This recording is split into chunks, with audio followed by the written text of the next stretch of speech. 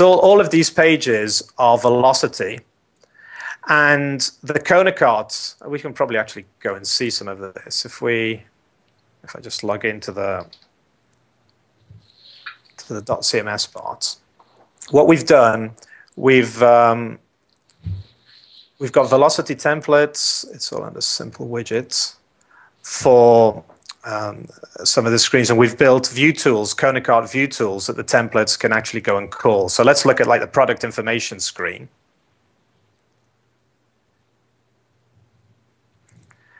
And if you just see some of the detail, they actually call these as KK view tool, which is something that then communicates to KonaKart. Now, in this installation, KonaKart is actually within the same web app as dotCMS, so it's running under Tomcat.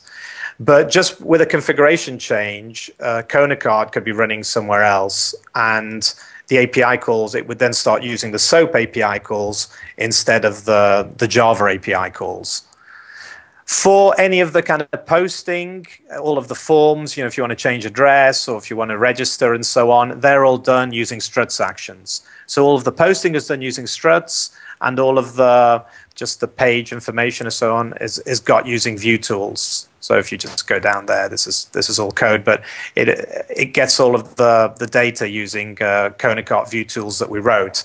And the idea is that you will have access to these as well, so that you can kind of create your own UIs and integrate this type of functionality into your dotCMS application. Are there any questions on that? To manage your products, you have, but when you have to go to KonaKart back office, I think. Huh?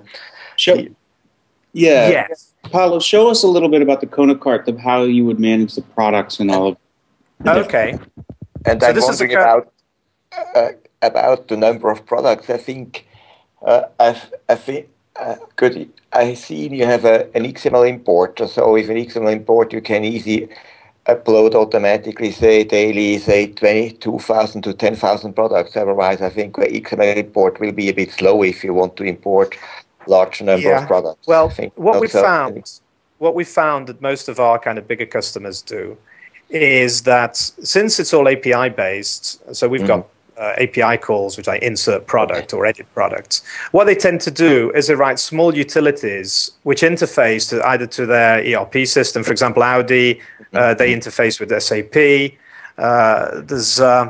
I saw there's a Dutch partner, so we've got a Dutch customer who's actually written his own API. They've got a Wicket application for the API, and they've got about 35,000 products, videos and so on. And what they use KonaKart in multi-store modes. So they've got 2 or 3 different stores based on the same catalog. And again, they use the API to do this. They've got their catalog in their own system, and they just call our API to load it up there. And that's what most people actually do. Although we have got XML, but that isn't the way. That's more, although you can do it, but it's more for a kind of a backup scenario where you just say, I want these products, I want to save them in a format that I know I can import into another KonaKart system. We also use it for the multi-store scenario where you're kind of starting a new store and you just want to load it up, not just with the products, but you want to load it up with a database that you know will work. So we use it for a lot of things like that. But normally, as I said, people would import their own products. But if you have got, if you do want to put in something manually, this is our admin app.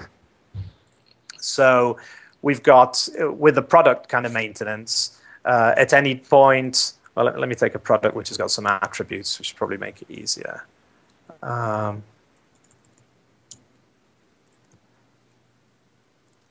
You can do everything manually as well, because obviously a product can have different languages for its descriptions, for its names.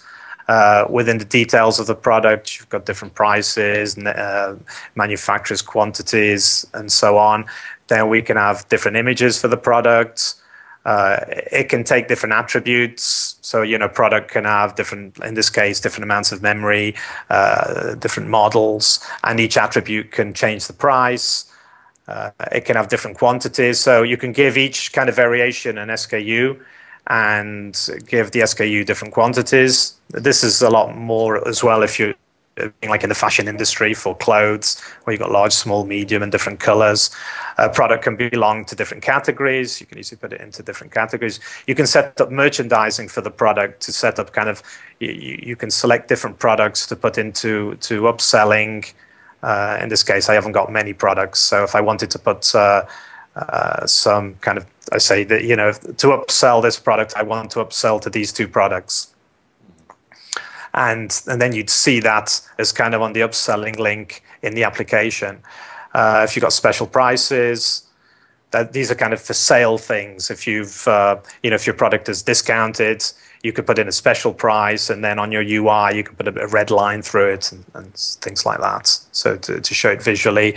For digital download products, because we also handle electronic type products, there you can put in information about how many days you want it to be available for, or a maximum number of downloads.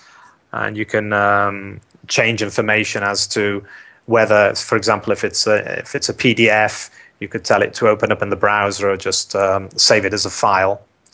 Then what we've got these kind of custom fields. We've got a lot more custom fields in the next release, but the idea is that everything is based on message catalogs. So you wouldn't actually keep this as custom.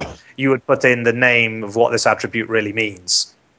And for the case of a product, if we haven't got enough information to match what you want, you can put in this custom data, and then you can use the custom data to filter the product, to order the product, and so on. So it's a lot of our customers tend to use that, because obviously you can't, you know, because we've got customers which do all sorts of things, from car parts to videos to clothing, and they've all got different requirements. So what we tend to do is a kind of a fast performing way of being able to cover this, rather than having just kind of matched pairs of attribute name and attribute value. We tend to put in some custom fields directly on the object, and that way, performance-wise, you can actually use this data and make it perform.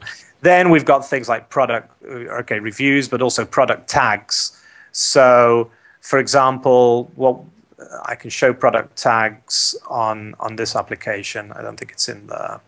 If for any product set, I can filter my products by categories, by manufacturer. I can have all sorts of kind of search criteria, but I can also put tags in there. So in the case of videos, we've put in tags to say, you know, okay, you've got all of these videos, and you've shown me all of the ones that belong, done by Warner, for example.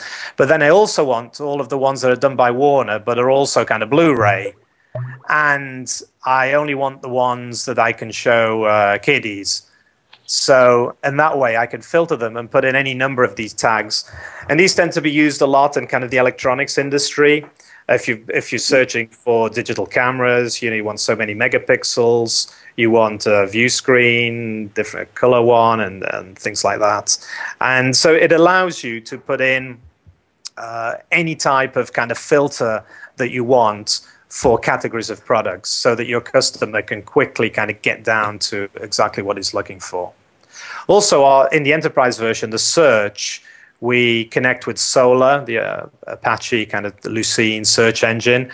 So that way you can put in synonyms and things like that to make the searches work well, and also to be very fast.